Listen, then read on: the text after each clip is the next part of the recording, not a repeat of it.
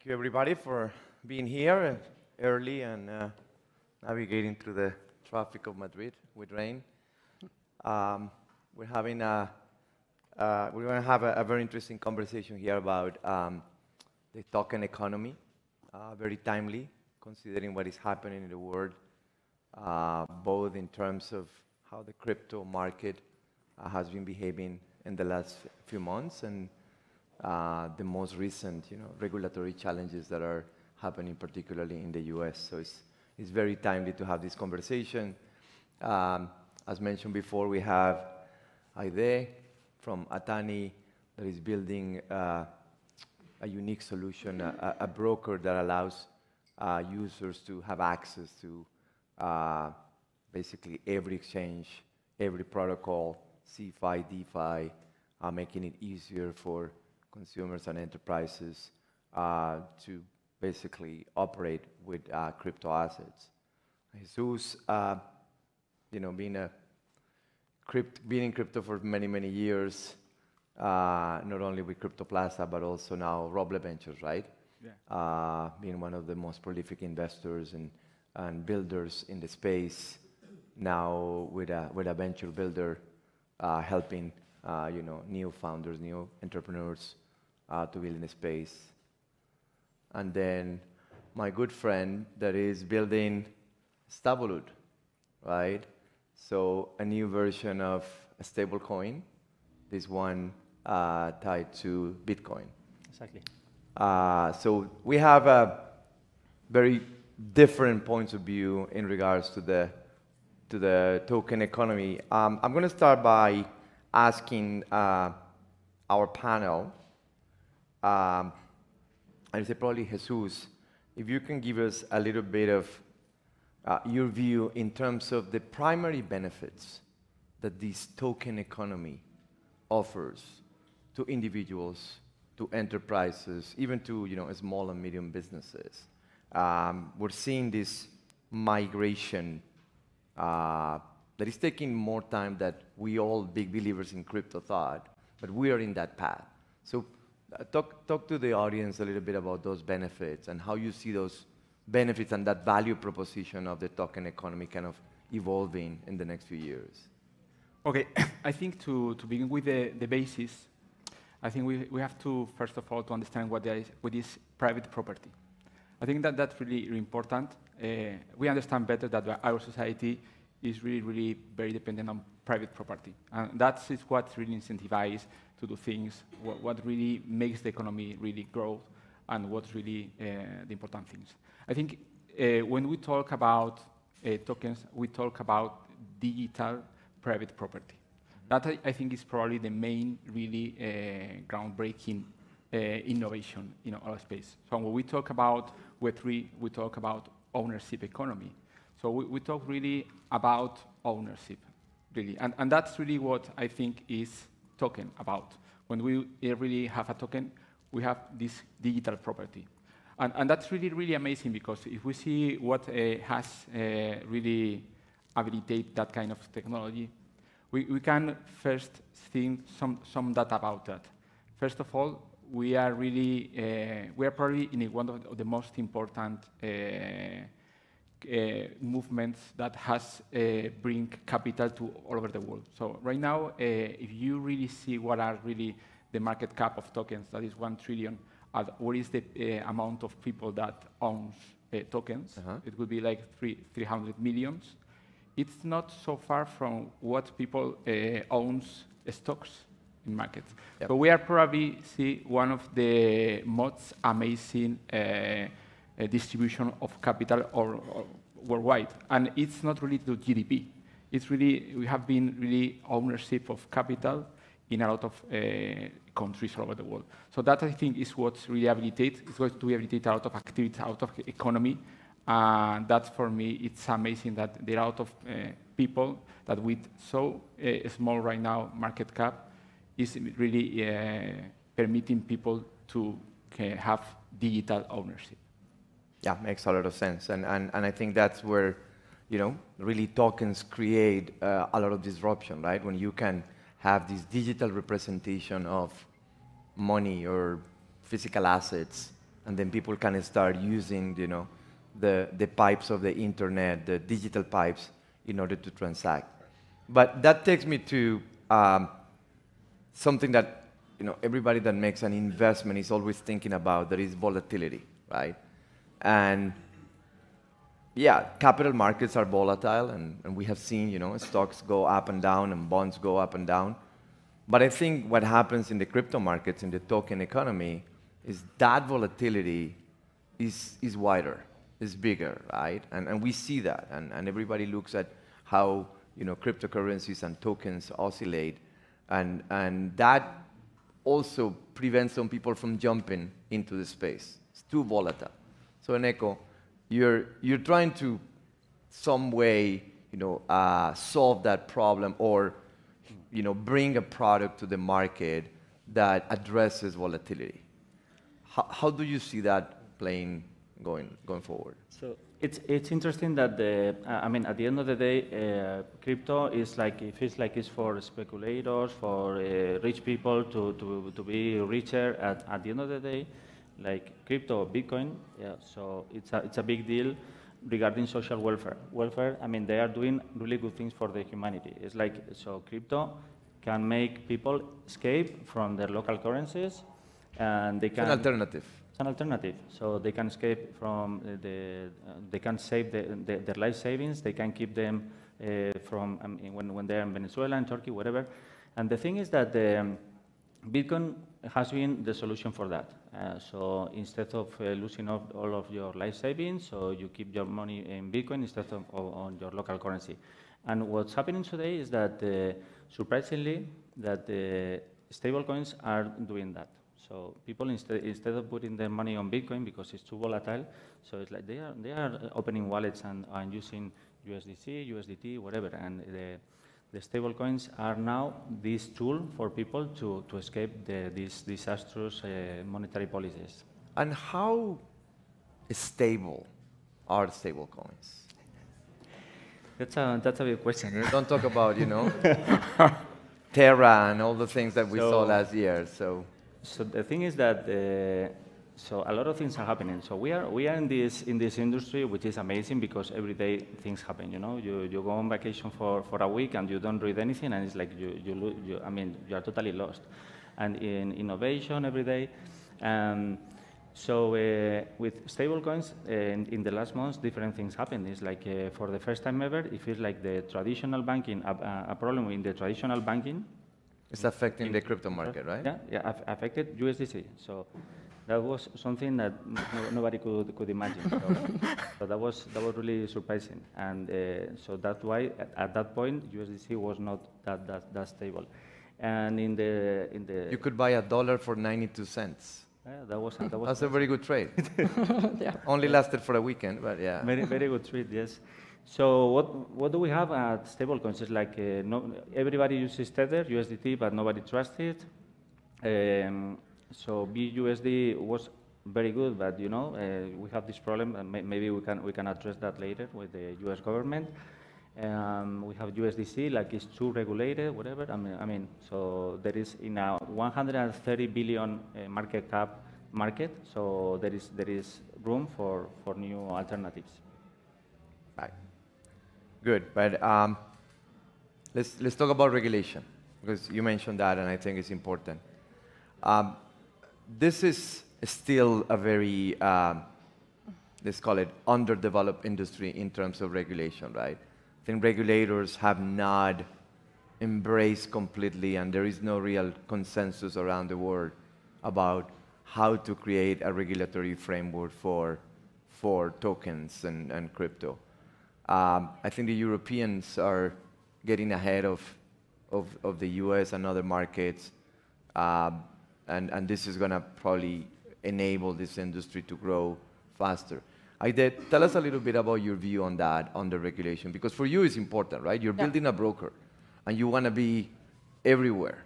There is no reason to have a broker for Spain only or for Europe only. So how do you see regulation today? How do you see regulation kind of a roadmap in the next few years? Yep. So I think regulation has changed a lot in the last years. So the crypto community, we've been trying to work with regulators for some time now. And I think a big success is MiCA, which is the new regulatory framework here in Europe. And it's quite like what they offer crypto startups, company, everyone, is just a clear framework of what companies can and cannot do. Something so simple as that is not happening worldwide, right? So I think it's amazing for crypto companies because now we know what we can do and what we cannot. But it's also very good for individuals and to gain confidence in the market, right? Because they have also established some minimum requirements that companies have to follow. So there's like, let's say, I think there are going to be like less scams and less dodgy companies that we are quite used to in crypto. And this is good for crypto companies, but it's also good for companies, right? Why? Because one of the biggest benefits that tokenize the economy brings is that companies can access finance easily, right? Like if I need to finance my operations, I can just go launch my own token at minimum cost without having to ask for permission, and I can get out there right to the markets. If you compare this with traditional markets where you have to try going to the public markets, which is just for like really big companies, or even private markets or bank accounts and stuff like that, that's not for everyone, right? So I think regulation is core to unlock the tokenized ecosystem. Once again, I was speaking about Europe, which I think we've done a fantastic job, but then you have like the opposite side, which is the United States, which what's going out there is just crazy. The opposite direction, right? Opposite is like the regulator won't say anything. So they won't say if something is a security or it's not. It's like, okay, you've listed whatever, right? Solana, now Solana is a security. 2 days ago, that wasn't. So what is happening, in my opinion, in the United States, this is going to kill crypto companies there.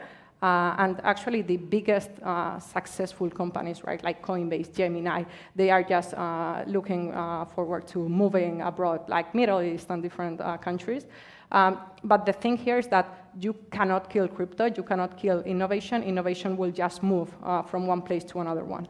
So they will move to Europe. I think this is a great opportunity for us. They will move to Middle East, Asia, like different places. And I think that's quite bad news for the United States. It is putting the US behind the rest of the world in the industry.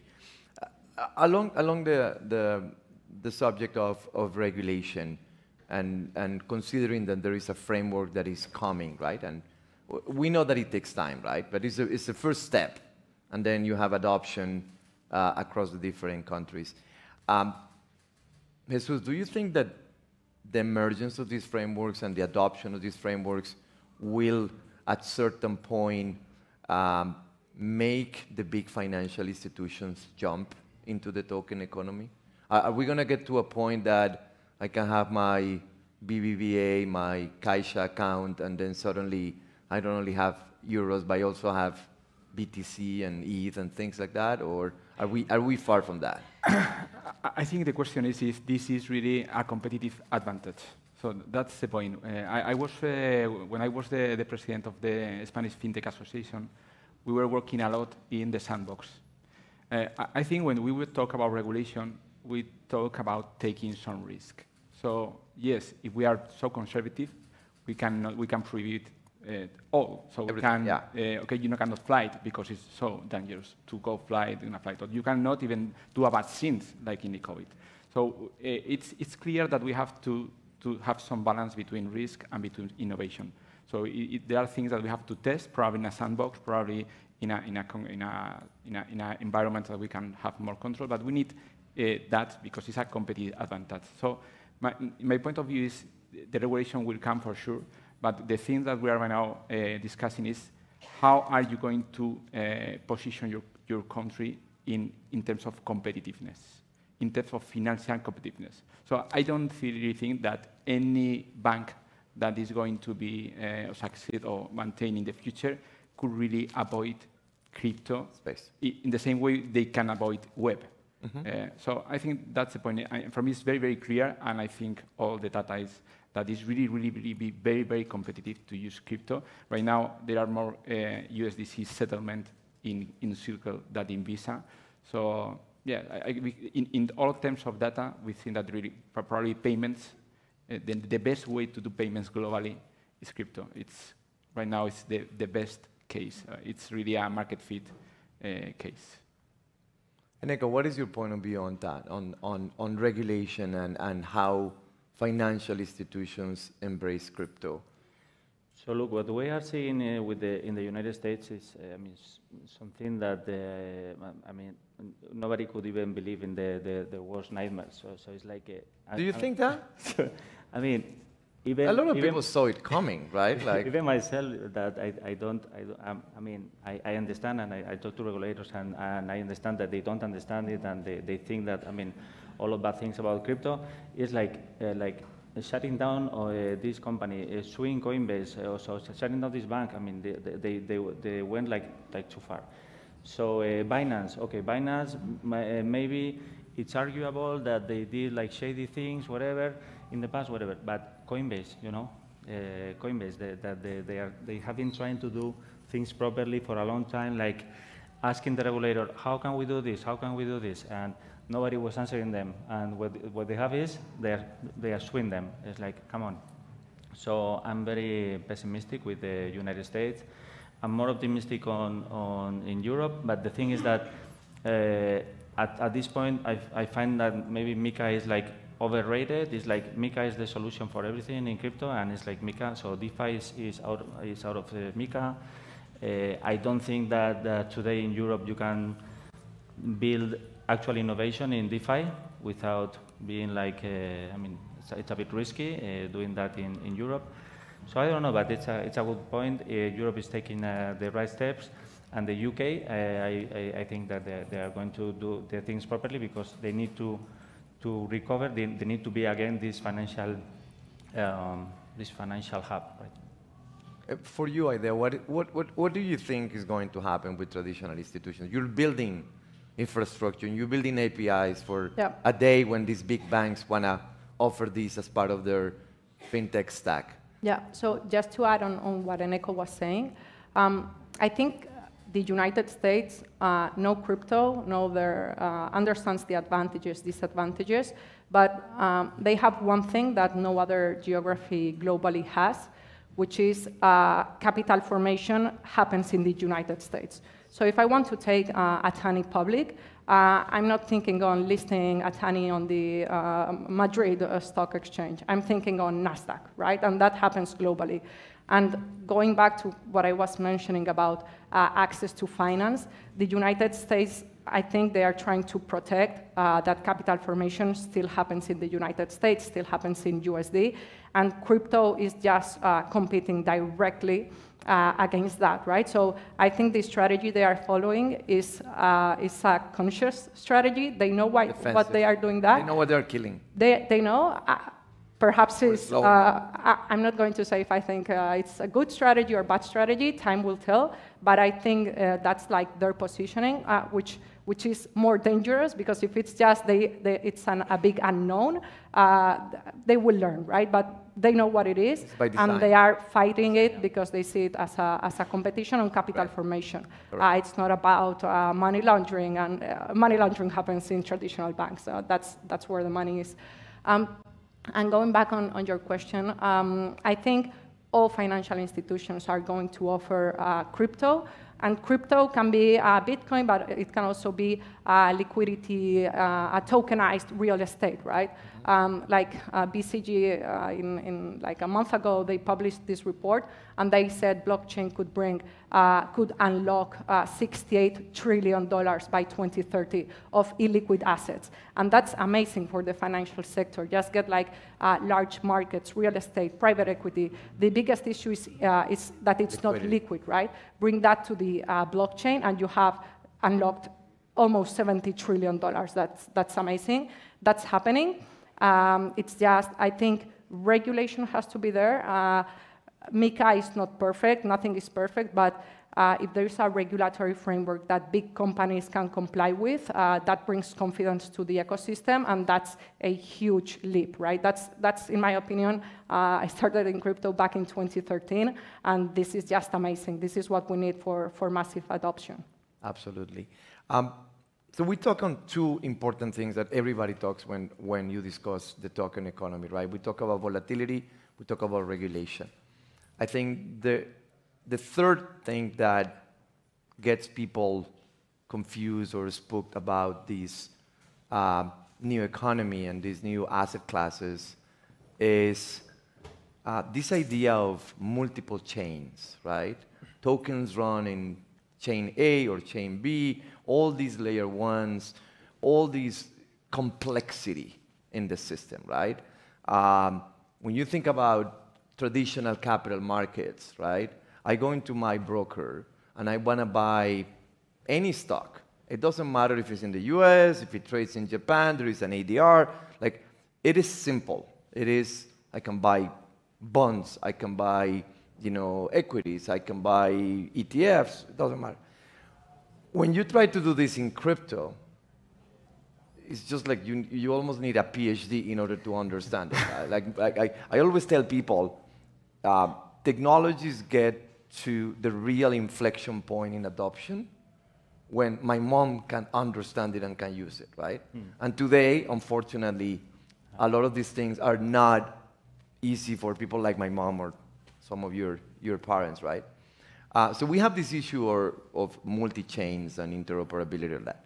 How do you think that is going to evolve? Is it all these going to converge? Are we going to have some of those chains that are just going to die and disappear? Or the world is more of a world where these things are going to interoperate and there's going to be some kind of a middleware that connects everything? So, can you give us your view on that? Yeah, so actually we started at Honey just to solve that issue. So I used to do trading in traditional markets, stocks, Forex, and so on. And I used interactive brokers, the Giro, and that's an amazing experience. You just log in, you can access any capital markets, right?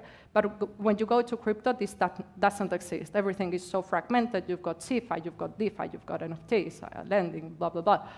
And this does not make sense. And even moving to DeFi, that's a world right there.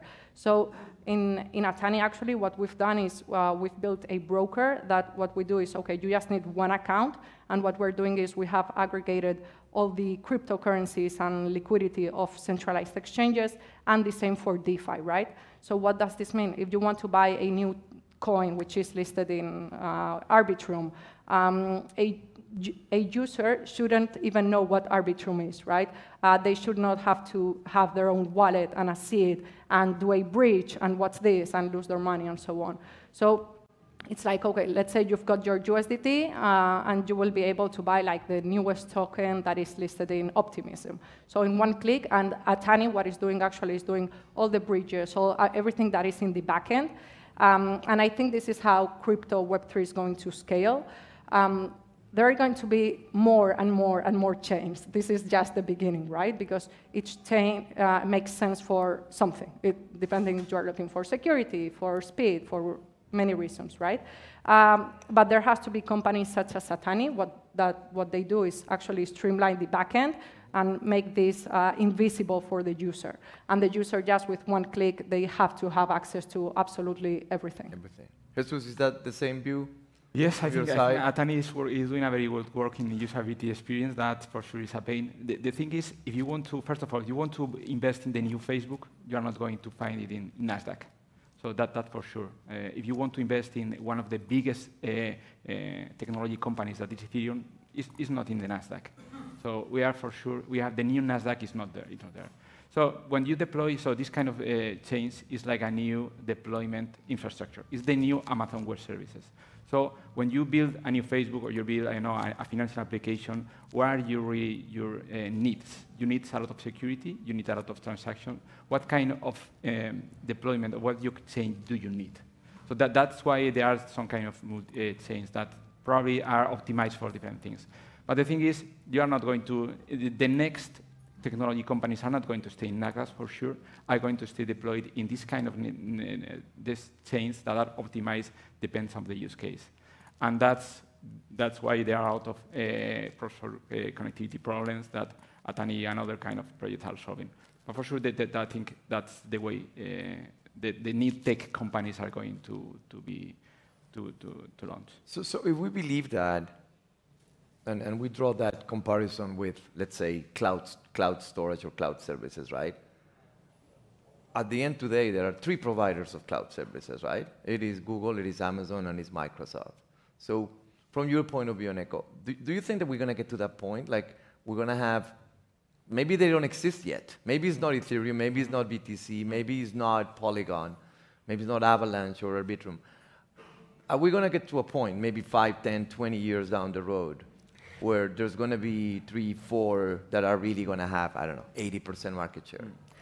So the thing is that we are in the very beginning of this world, and it's like innovation constantly. So the smartest or brightest minds in the world working on this, and this is very good for us that are building stuff, because there is a lot of innovation. So now there is this. So everybody's building on Polkadot because this, and then is Polygon, and then is Cosmos. Is a lot of innovation.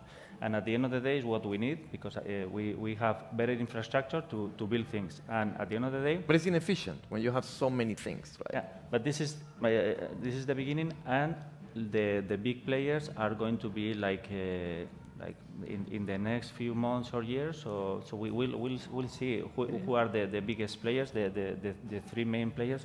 So there is something that's going on. We have to compare in efficiency. I don't know if really payments are more efficient in a traditional market or in this kind of. If you want to send some $1 or 1 cent to a people in Nigeria, I really think that the traditional is more efficient than this. I think in terms of efficiency, is no doubt that it's more efficient, the new infrastructure. Right. So just to close, we have a couple of minutes left. If you have to make a prediction in terms of when the recovery of the token market is going to happen, and thinking about the macroeconomic, thinking about interest rates, thinking about what happens with the equity capital markets, what would that prediction be? When are we going to see that change in trajectory for tokens and for crypto again? And probably do it in order, start with you. So the public and the press, they only see the price of Bitcoin. And meanwhile, we know that a lot of things are happening, like more usage, more wallets, more people working on this. So we can see the growth, but the people only see the price. That is like this. No? So. But is it going to be end of 24, end of 25, 27? So wishful thinking, like in this ending, I mean, by the end of this year, we should end this like a kind of bear market. Let's try to understand the big picture. So crypto asset has been the best asset class in the last decade. And it's been the best asset class in this decade. And it's been even the best asset in that year.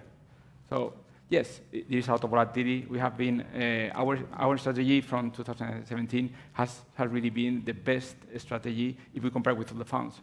So really, yes, we are right now in a sector that is really growing a lot, and they have a lot of expectation that sometimes go too high.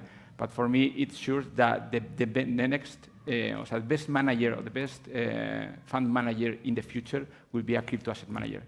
So I think this market are going to be to the 10 trillion. I don't know, but because there are a lot of companies, the new generation of Facebook, Google, Amazon, wherever, are going to be crypto companies, and that are going to be in the asset market, so in the crypto market. So that's why I think, yeah, we will have volatility, but for me, it's sure that the next big, or the next most successful fund manager will be a crypto fund manager. Okay, Aide? I think crypto markets doesn't matter. I think tech companies doesn't matter. Anything matters just what the Fed is doing with interest rates, and that's where I think everyone is looking at, right? So once we see there is consensus about the Fed stop increasing and start even decreasing. That would be just amazing. But even pausing, and when there is consensus that that's going to happen, because core inflation is Still high. Yeah, it's still. That's when there's going to be a shift, a big shift. And in my opinion, the crypto market is the one that is going to move faster. Why? Because that's always what happens in crypto. It moves faster up and down, right? That's crypto volatility. In my opinion, I would be expecting 2024. Hopefully first semester, don't know. Hopefully the Fed stops increasing interest rates and yeah, I think, and there are some interesting, tailwinds for that new election in the U.S. happening next year. Yeah. That definitely will create incentives. Absolutely. For politicians and the system to actually go that way. Excellent. Thank you for your time. Thank you for your insights. It's great to be here to kickstart South Summit. Thank you for attending, and enjoy the rest of the day. Thank you.